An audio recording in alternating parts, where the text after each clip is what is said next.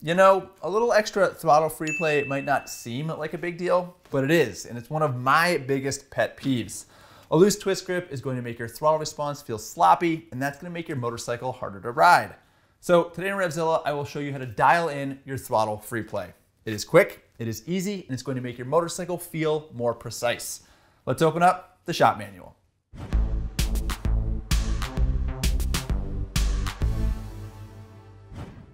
Throttle slack, or free play, is the amount that the grip here rotates before the cables actually start pulling on the throttle plate. So you see this? You see this movement here at the throttle tube? That, my friends, is too much. But I've set it up like that as an example. And if your motorcycle looks like this, you're suffering.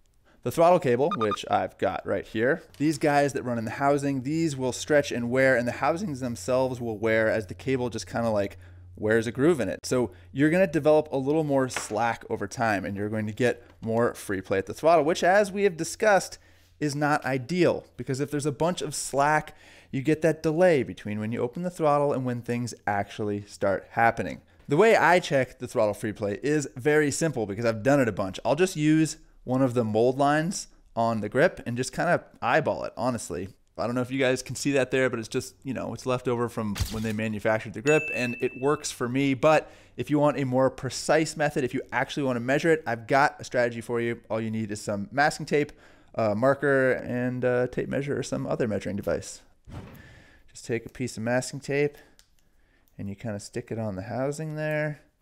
And then you take another piece of masking tape and you put it on the grip. Now, roll the throttle all the way forward, and you just make a little line there, and then make a corresponding line on the housing. Now open the throttle until you just feel the cable tension. So if I turn the throttle beyond that, that's actually pulling on the cable. We just want that amount of distance, that amount of rotation before we pull on the cable. So that would be that right there. So this gap, this distance, that's our throttle free play. So we are looking at 10.9 millimeters. That is a sloppy situation, folks. I would not want to ride this motorcycle. So clearly, we need to take some slack out here, right?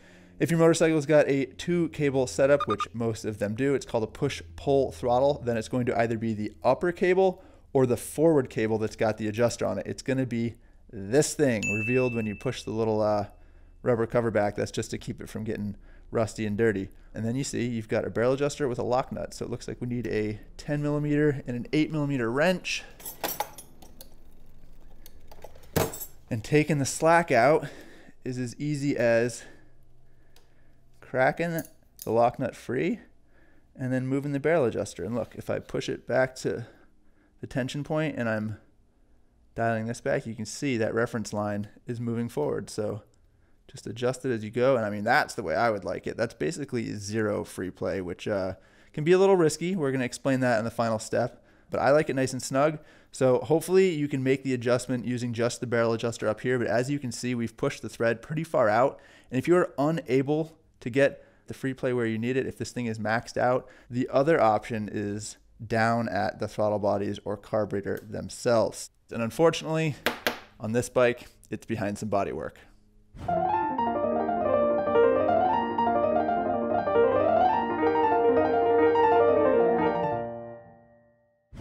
There was a little bit of disassembly required. I had to pull the seat off, the side panels off, and then prop the tank up with this block of wood. But now we can see the barrel adjusters I was talking about. So this is the end of the throttle body here, and you've got your push-pull cable, and just like on the clutch cable, and just like up on the throttle cable here, there's another threaded barrel adjuster. And so that is what you would tune on if you had to make a major change.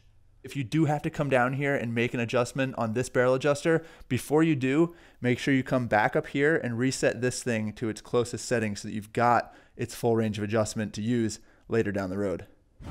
Now that your throttle free play is set and you've buttoned everything back on, you've put your bodywork back on, you got the little rubber cover back over the adjuster here, there's just one last step we got to do, and this one is for safety. So go ahead and jump on the motorcycle, start it, and just let it idle.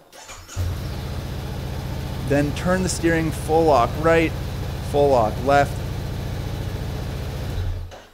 And that's exactly what you want to have happen, which is to say nothing. The idle didn't change when you went to full lock, because if it did, that would suggest you don't have enough throttle slack and the cable is getting pulled as you go full lock. That's obviously not a good thing. You don't want the revs rising as you're doing a U-turn in a parking lot or something like that. So if that is the case, please go back and readjust your throttle slack by adding a little bit more. But if that's not the case, if your idle was steady, then you are all set and you have taken care of a very simple but important piece of maintenance that a lot of people overlook. So good job.